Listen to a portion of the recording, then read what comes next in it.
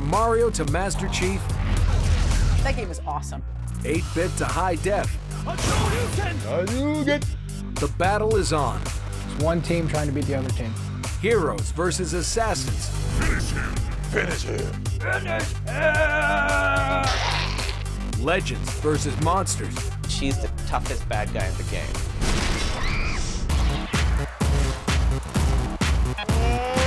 Boom shakalaka. We're counting down the top 100 video games of all time. Cool.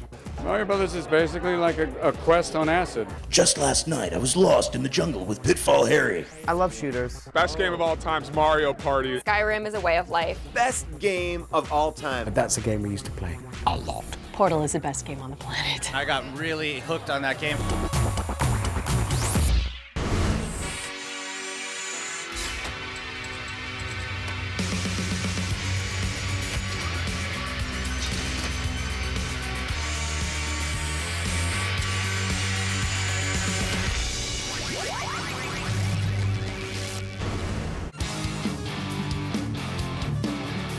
And now, Up, up, Down, down. Left, right, B-A-B-A. Select start.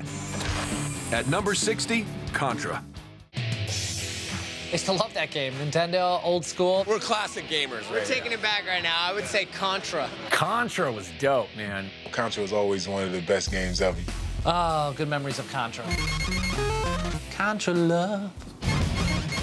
Though Contra was released to arcades in 1987, it's probably the version ported to the NES the following year that most gamers remember.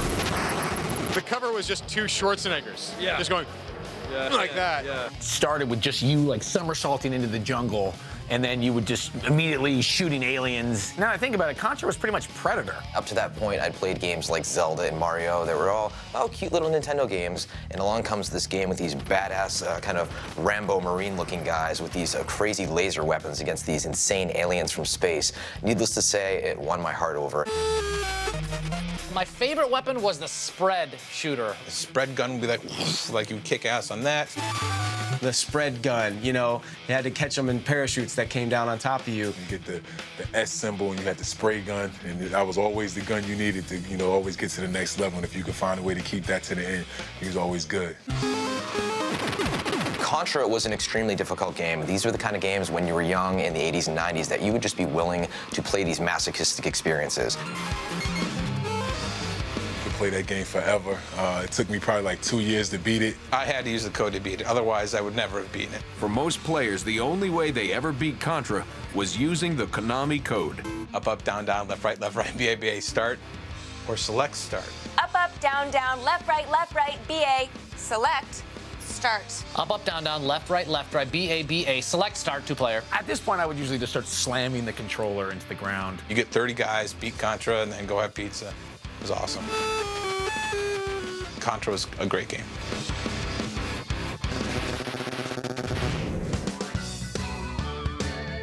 Next up, a game that followed a simple formula. Point, click, laugh. At number 59, it's Maniac Mansion 2, Day of the Tentacle. Oh my God, Day of the Tentacle? This game was amazing! Maniac Mansion 2, Day of the Tentacle is an example of a weird, warped game. Released for the PC in 1993 by LucasArts, Maniac Mansion 2 is a point-and-click adventure game that follows Bernard Bernoulli and his pals as they try to thwart a disembodied tentacle's plans to rule the world. I feel like I could take on the world. Day of the Tentacle is awesome because it's got a tentacle in it, and I mean, tentacle is funny to say, also funny to fight. Only Tim Schafer would make a game called Day of the Tentacle. I often refer to Day of the Tentacle as the last time I had fun making games. If Maniac Mansion 2's storyline wasn't silly enough already, players progressed through the game using a malfunctioning time machine made from a portable potty. Bernard, float over here so I can punch you. Because we thought it would really be fun that the kids were traveling through time and solving stuff. We really didn't have much more than that. I mean, obviously we had to do a lot of really rigorous scientific research to figure out all the time travel aspects of that game, because I think it's got a lot of respect of a lot of very serious serious physicists. This must be that Woodstock place Mom and Dad are always talking about. Maniac Mansion 2: Day of the Tentacle was a groundbreaking fusion of comedy and gaming and will forever hold a cherished place in video game history.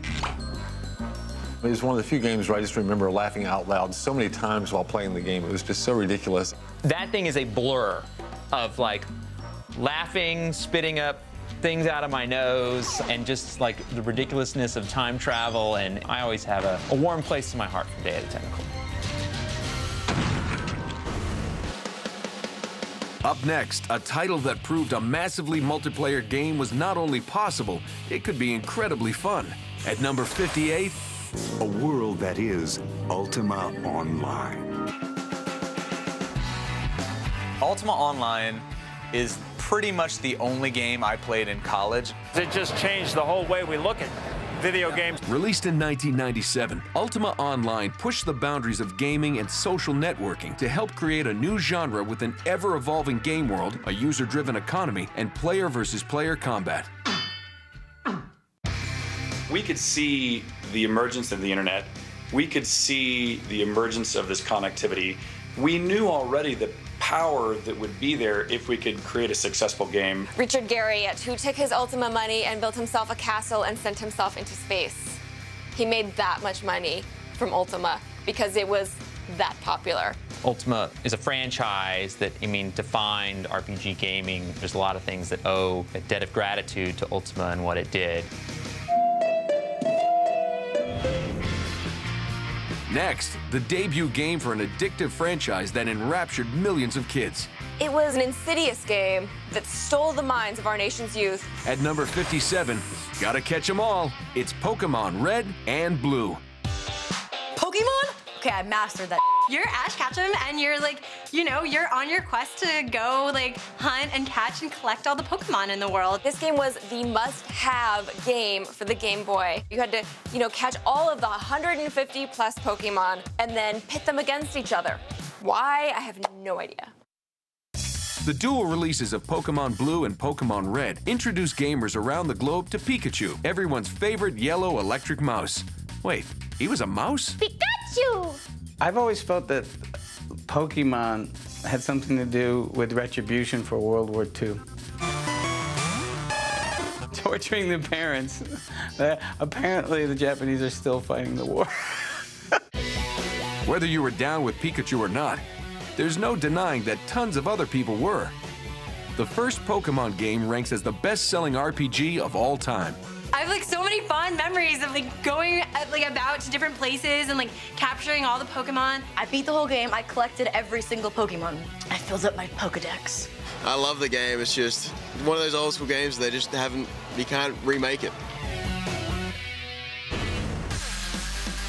Coming up next, Warrior is about to die. Valkyrie needs food. It's time to throw down the gauntlet and take on one of Disney's toughest baddies. Get ready for this. Ursula that's another vein popping out of my head. Plus, we catch up to the fastest blue hedgehog on the planet. It's a badass. But first, although Contra made it famous, which game was the Konami code invented to help defeat? The answer when the Top 100 returns.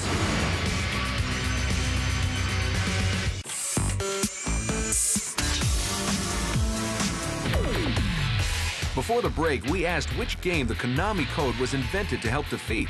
The answer? Gradius, Konami's insanely difficult side-scrolling shooter first released in 1985.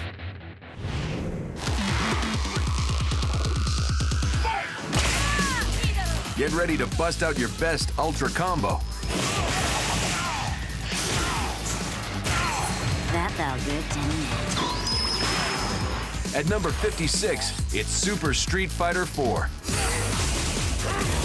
Fighting games were all but KO'd when Capcom released Street Fighter IV in 2008. Okay, Daddy. Well, in 2008, fighting games were on a downfall. Not a lot of people were playing fighting games. But when Street Fighter IV came out, it brought back everyone together. It brought everyone back to life. SF4 brought fighting games back to life, but it was Super Street Fighter IV that set the bar for what a modern brawler could be and got everyone back on the sticks. It's the biggest time in the history of Street Fighter. Everybody knows this game. I used to do the old, when Street Fighter first came out. That's when it was easy. Now it's reached too many levels for even me to hang with. I love playing that sumo because I can't play it at all, but for some reason I know that one sumo is like super flappy arm. Like he's like big and fat, and then he's like,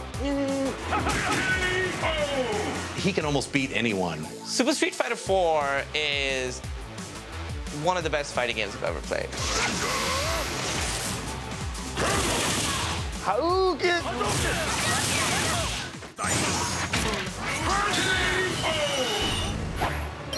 Next, an unlikely collaboration that yielded one of the most original games in years. At number 55, Kingdom Hearts.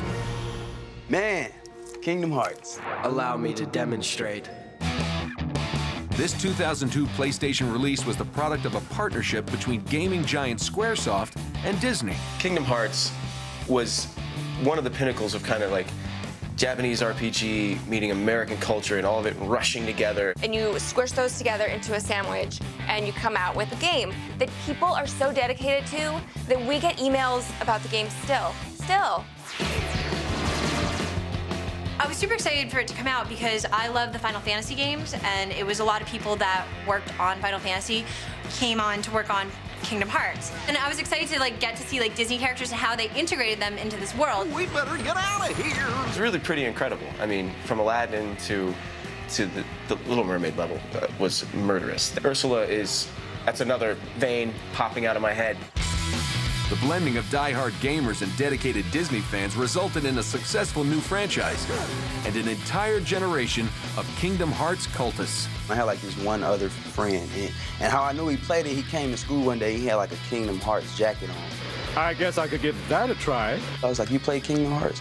And he's like, yeah, I play Kingdom Hearts. That was our common. The game is just amazing. It got hardcore gamers, it got young kids who had never really played RPGs like that involved, and I wish they would do more stuff like that nowadays. Behold! Up next, Wizard is about to die. We head back into the dungeon with number 54, Gauntlet. Gauntlet was one of the main games at the skate park I grew up at, so I would hear it in the arcade every day, Warrior is about to die, Valkyrie needs food. Valkyrie needs food. Gauntlet hit arcades in 1985 and blew gamers away with its ability to let 4 people play at the same time. Gauntlet was that first game where you were like, why are 4 people around a video game? It was the first kind of true multiplayer experience. Now, Gauntlet, that's a party! Valkyrie needs food badly. There's 4 different joysticks, and you would pick 4 different characters.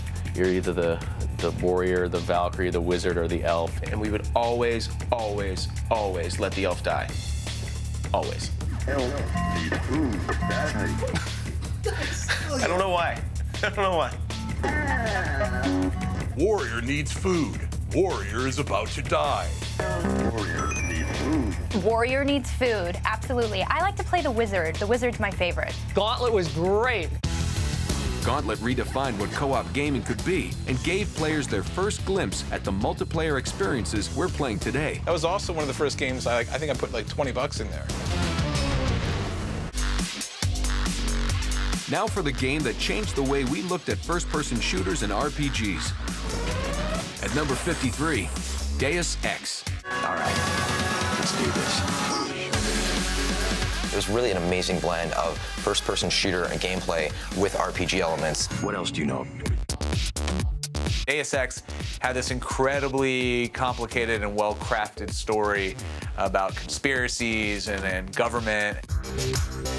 Deus Ex was released in the year 2000 in the wake of the Y2K panic, and gamers embraced its dark, dystopian vision, along with its compelling blend of genres. Deus Ex that kind of embraced that kind of cyberpunk technology that a lot of authors had kind of explored, but video gamers haven't really played with up until that point. Deus Ex ushered in a new era of complex gameplay. Suddenly, players were given freedom of choice, with each decision impacting the storyline. one of the first games that allowed you to do things your own way. You weren't just a dude who got like a flamethrower. You could manipulate how you wanted your character to be in the game. They could solve puzzles in any number of ways. They could sneak past the giant mech, they could take it down with combat, or they could hack it and reverse it and make it fight for them. I don't have time for games. It wasn't just that you were, going through this game and looking for a solution and getting to the end. I mean, you were having to write your own story. It is the start of making choices, and making choices matter to gamers and affect on how the games are perceived and played, and that's why Deus Ex is a classic.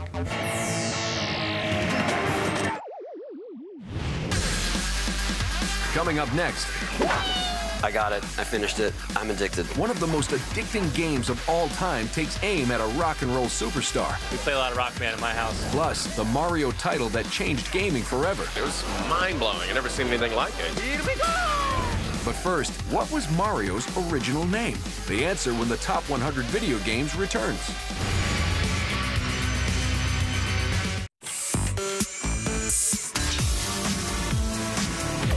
Before the break, we asked, what was Mario's original name? The answer? Mr. Video. Not only did the name Mario come later, so did his ability to jump. Next on the countdown, a game that truly rocks. At number 52, Rock Band 3.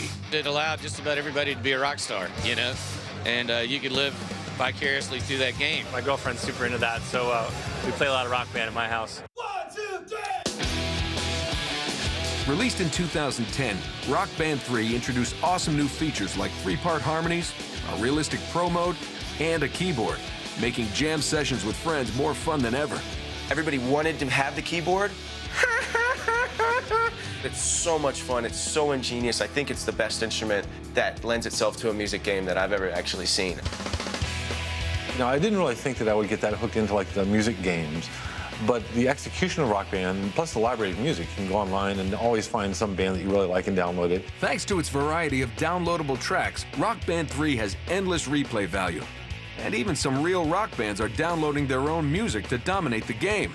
Well, almost. I definitely suck. I got like probably 70% on my own singing, and it was like, it can't be like that.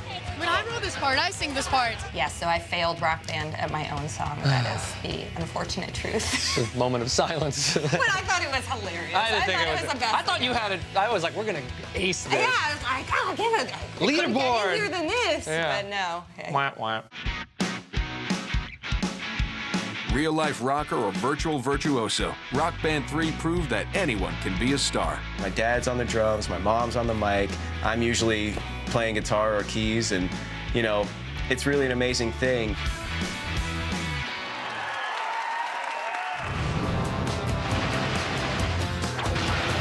Next on the countdown, a sequel that surpassed the original with more action, more hilarity, and more delightful weaponry. Should I have a look?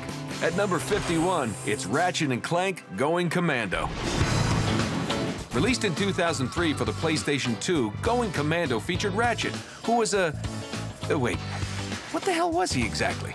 It's some sort of rodent thing, like a squirrel, fox, hybrid that can talk and is like a spaceman. Well, whatever he may be, Ratchet teams up with his robot pal Clank to bring peace and justice to the galaxy. So you sell these gadgets? For the sequel, we had to figure out what can we do to top all the crazy weapons that we had in the first game. You might have a slime gun, or you might have like a giant rocket launcher. My favorite gun is, of course, the Sheepinator. You get to turn enemies into sheep.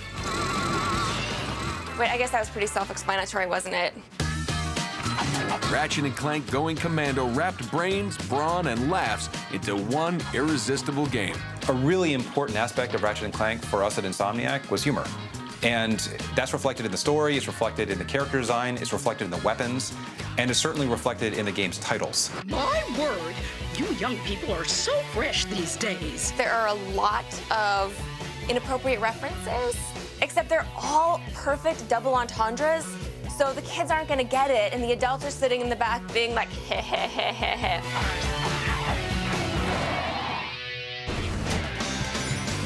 Next up, a blindingly fast blue furball who gave Mario a run for his money. At number 50, Sonic the Hedgehog. Sonic the Hedgehog. Yeah, most definitely Sonic. Sonic was awesome. I love Sonic the Hedgehog. He's a badass. Sonic the Hedgehog was Sega's answer to Mario, giving the company a recognizable mascot and players an alternative to Nintendo's famous plumber.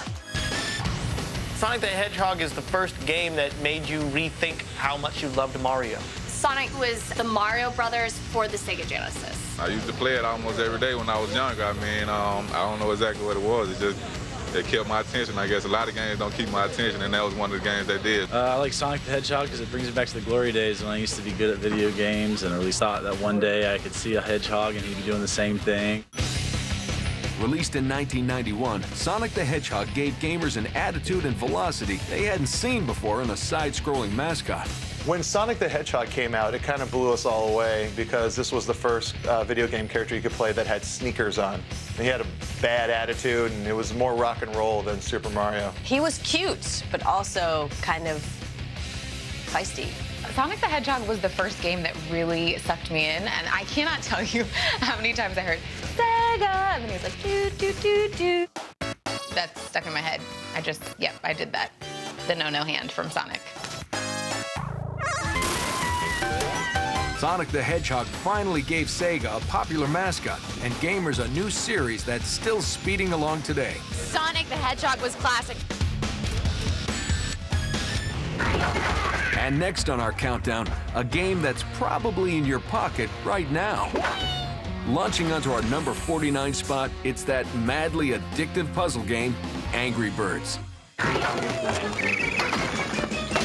I got it. I finished it. I'm addicted. You know what? I just got hooked on Angry Birds. Angry Birds was the game that the entire world played for about 1 year straight. Angry Birds was the world's response to bird flu.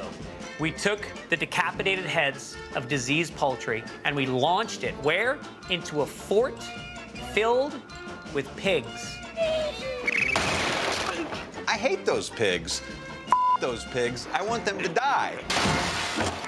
First released in 2009, Angry Birds' elegant physics puzzles managed to ensnare even the most casual gamer. I remember I was playing it for a while and I started getting really into it. And I was like, oh, I want to finish this game and I want to get all 3 stars. And I can honestly say I've completed all levels 3 stars. Angry Birds has guided me through many airports and flights and waiting rooms. If they're ever stuck in traffic, which I sometimes am, or maybe I shouldn't admit to playing Angry Birds in traffic. I wouldn't do that, people. The Angry Birds franchise has just passed 1 billion downloads. Angry Birds, they're on top of it. They put out new content regularly. They keep everybody playing. It doesn't get old. It's not going away. I think it's a very simple, very elegant concept, and I think it works for everyone. I've got like the Christmas Angry Birds, the Halloween Angry Birds. I think there's a Rio de Janeiro Angry Birds. I have like 6 different versions of Angry Birds, and they're all cool.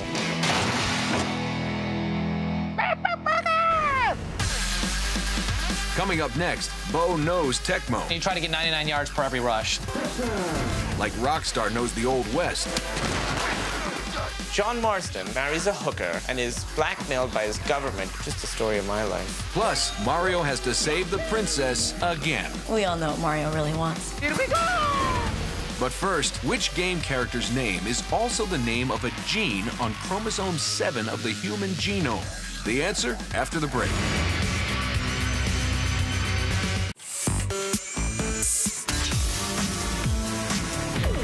Before the break, we asked what video game character is also the name of a gene? The answer? Sonic the Hedgehog. When not collecting gold rings, it helps regulate the growth of your button-mashing digits. You don't need sick graphics and epic storylines to make our list. All you really need is Bo Jackson. Bo knows everything. Bo knows baseball, he knows football, and he knows Tecmo, too. Bo knows Tecmo Bowl. Sprinting its way to number 48, Tecmo Bowl. Tecmo Bowl was my favorite game. Tecmo Bowl was awesome. It was such a great game. Tecmo Bowl was one of my favorites. Released for the NES in 1989, Tecmo Bowl became the football title of choice.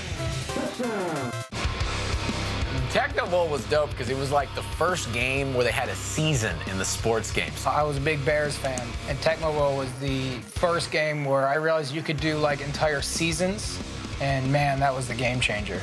Where you could all of a sudden go, I could do the Bears and try to do the Bears all the way through the year. I used to do sleepovers with friends, and we would go from like 9 at night to 3 in the morning.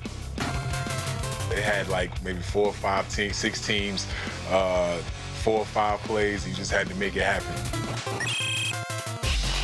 If they picked the same play you did, you were screwed. And if you picked the right play, it was a touchdown. I don't never like to run the ball. I just like throwing it. It was never a time where they don't catch the ball. It was either caught by the person or intercepted. It was never really no incomplete passes when you played Tecmo Bowl. Tecmo Bowl was amazing, though, because there were superstars in football at the time, and they felt like superstars in the game.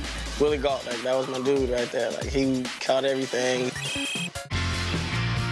But the most famous superstar in Tecmo Bowl history was Bo Jackson.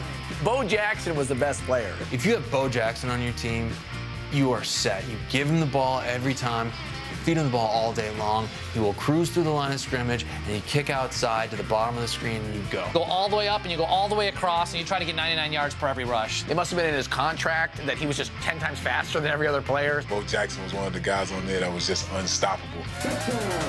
Superstar players, your favorite teams, and Bo Jackson. Tecmo Bowl amazed gamers and changed digital football forever. It was insane. It was fantastic. It was the first football game I ever played, and I still own it to this day.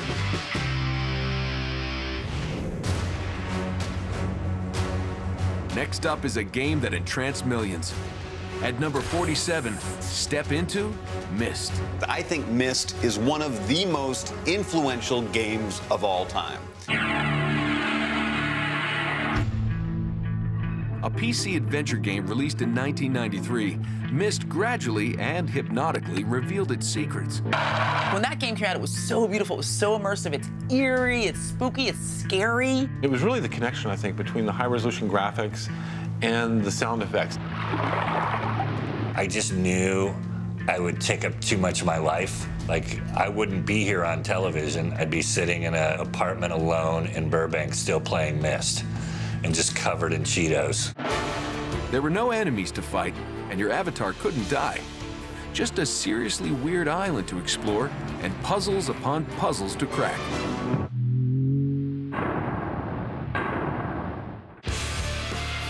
It's all problem solving, all puzzles, no shooting. It was kind of a choose your own adventure, but with puzzles, and somehow they managed to make these still images really engaging. I don't know, there's something about just looking at a screenshot going, what is it? Is there a lever? There was something about it that was enchanting in an almost musical, hypnotic way. I played that thing for days. That's all I did, and it was so beautiful. Even now, if I'm somewhere and I'll be like, man, this looks just like Myst. Thank you again. It's off to the Wild West for the game at number 46, the immersive open-world Western adventure, Red Dead Redemption. Red Dead Redemption is every great Western. Red Dead Redemption put players in the dusty boots of John Marston and dropped them in the middle of a modern spaghetti Western. John Marston marries a hooker and is blackmailed by his government to go kill his former gang. Just the story of my life. How badass your protagonist is, that he can slow the world down, and it goes into this gorgeous sepia, and then you can pick your targets slowly, as if he's going into this Zen place in his mind. Red Dead Redemption didn't just give you missions, it gave you the ability to explore a continent's worth of gaming possibilities. You wanted to just head out into the wilderness and do little mini side quests the whole entire time, you could absolutely do that. Or you could follow a main storyline and actually have like the directed quest lines and everything and not get distracted by, you know, the prostitute that needed to be rescued. I got the game, never beat it, but I did spend 40 hours hunting cougars. So there's that. And in true Rockstar Games fashion, the Red Dead Redemption soundtrack was a standout on its own. All the music in the game is actual tracks from these old spaghetti Western movies. They did an amazing job putting this stuff together and really, capturing that feeling. Amazing music, a troubled hero, and lots of gunfights. Red Dead Redemption is everything a Western should be. If it were a movie, it would be considered one of the best Western movies of all time. This next game snuck up behind us and knocked us out cold. Coming in at number 45, it's Metal Gear Solid. Metal Gear Solid, I gotta take the glasses off for this one. Metal Gear Solid is like a classic. Solid joined the extremely popular Metal Gear franchise in 1998, with players inhabiting the role of retired super spy, Solid Snake. Yeah, Snake is just like this ultra solo stealth badass guy. Can you shoot me, rookie?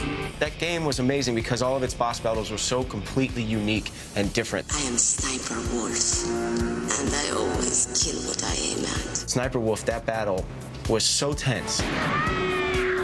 It was a mind bender. That's when a game is good, is when you can remember screenshots of it in your head. But Metal Gear Solid is recognized for more than just its incredible boss battles. It was also a watershed moment for players used to simply blasting their way through action games. Metal Gear Solid didn't invent the stealth mode, it perfected it. Every other game, you were just trying to kill as many people as possible. But in Metal Gear, it took strategy. You had to sneak around. The first time I played it, it was just like, what is this game? Like, I would hide on the wall, knock on the wall. You're trying to be sneaky. When somebody sees you, they get a big exclamation point on top of their head.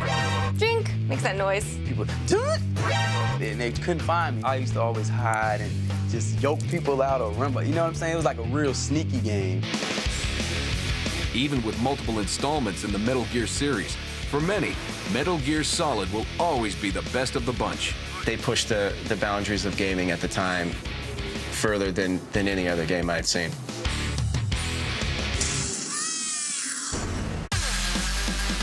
Coming up next, one of the most controversial game series ever. What about the 300 people you killed just driving around? Takes on one of the most difficult. It was face melting. Plus, the game that changed Mario forever. Oh, this is really scary. It's 3D, it's real. But first, which of these is the best-selling game in the Mario Brothers series? The answer when we return.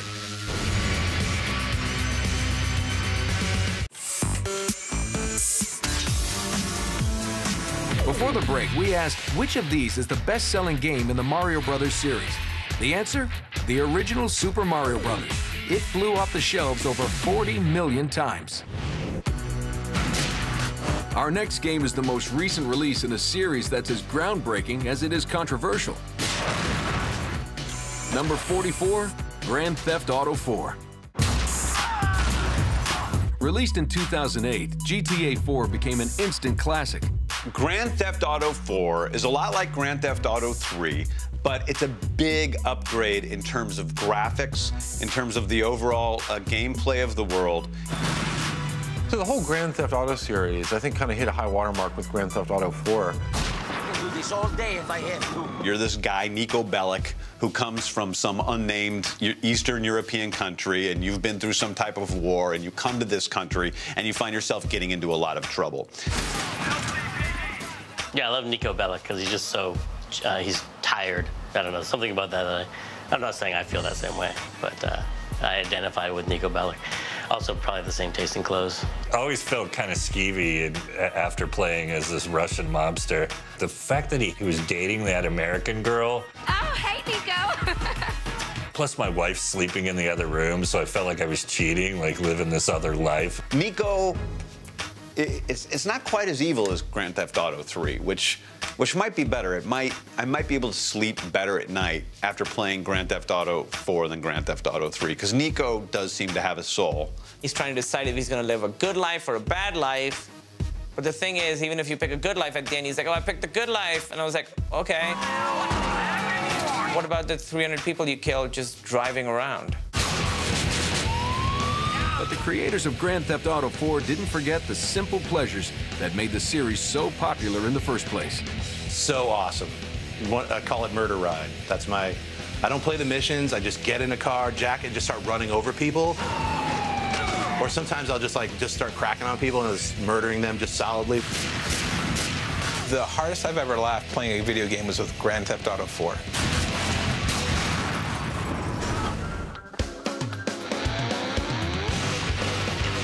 Up next, one of the greatest blast the crap out of everything games of all time. At number 43, we give you Quake 3 Arena. If you've got balls, if you've got game, and you really want to step into the real first-person shooter arena at the highest level, I think it's Quake 3. Released to PCs in 1999, Quake 3 Arena strove to be pure multiplayer rocket blasting fun. And it was a lot of fun. I mean, I loved Quake. That game, you know, inspired a lot of other games. Every moment of the gameplay has to be fun. You know, it has to be fun what you're doing at the keyboard and the mouse, you know, as you're moving around, jumping and shooting at things. And while shooting at anything that moves sounds easy, not getting blown to jibs by the legions of fanatical id fans was anything but. Quake 3 Arena's introduction to jibs in the modern lexicon has led me to walk around constantly looking for blown-up pieces of people. But there aren't any, because our cities keep the streets clean. First-person shooters today, obviously, are probably the biggest business out there. But if you want to truly find out if you're good at first-person shooters, pick up Quake 3 and play it. My answer, I'm terrible. Just because of how intense it was one of those games where you'd come out of it and you'd feel like you'd actually been in war. You'd come out kind of sweaty and feel like you'd done your own little nom time in front of your laptop while you're eating ho-hos. It is amazing how good the people got at that game.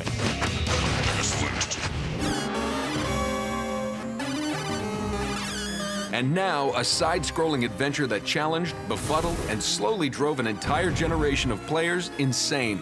This game was the difficulty equivalent of repeatedly slamming your head in a car door. It was agonizing. It was kind of fun at the same time. At number 42, it's Ghosts and Goblins. Frustration, anger, it's when I discovered I had a vein in the middle of my forehead that could almost burst open.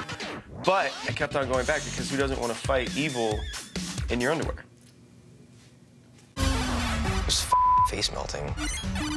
You got one hit, maybe two if you're lucky. Next hit, you're dead. Sorry, kid, go home. You're a knight, and you have to go rescue your girlfriend or the princess from like these evil goblin guys. And when you get hit, your armor disappears and you're just in your underwear, which is humiliating because not only are you fighting demons, now you're also just in your underwear.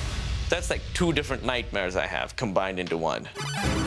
Released in 1985, Ghosts and Goblins is considered one of the hardest games ever because to truly defeat Satan, you have to beat every level twice. Oh, the thing that drove me mad about Ghosts and Goblins, I went through it twice, got to the top, destroyed that weird monster thing, and I'll never forget, at the very end it says, congratulations, with no S at the end. How hard is it to just say congratulations?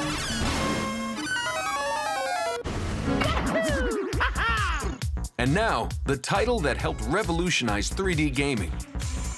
Landing at number 41 is Super Mario 64. Here we go! Definitely Super Mario 64. Bigger worlds, badder bosses, everything was more fun. I had to finish it. I was obsessed with it. Mario Brothers on steroids. Released in the summer of 1996, Super Mario 64 added a whole new dimension to Nintendo's most recognizable franchise. It was everything you want Mario to be, but in 3D. For me, it was like the culmination of video games at the time. That was it. That was the first time I really paid attention to Mario game, and it just blew my mind.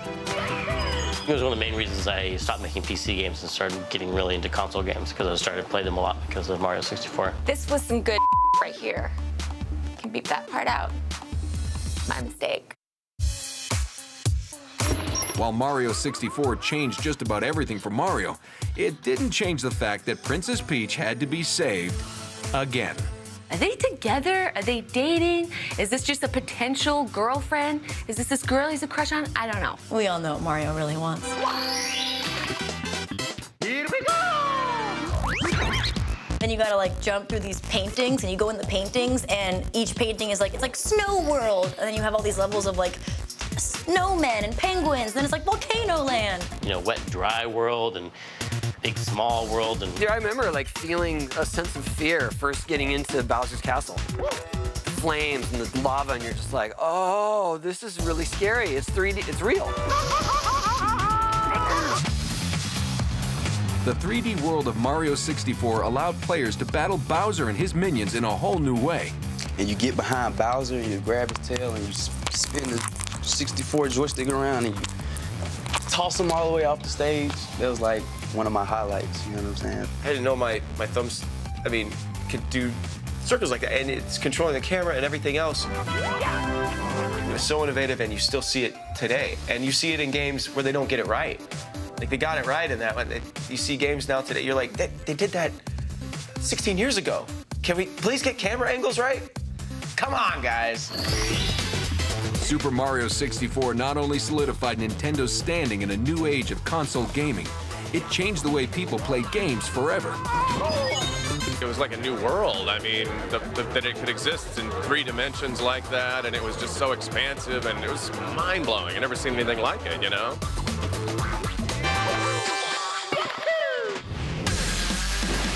Coming up on the top 100 video games of all time. Definitely a Halo guy. Master Chief shoots them up. Mike Tyson knocks them down. Mike Tyson. I was coming after his ass. The biggest games of today. Joker and Bane and Clayface. They're untouchable, man. Take on the all-time classics. It was a hack and slash game, but sweet. And only one will survive. Best game of all time. We're counting down the final 40 when the top 100 video games of all time continues.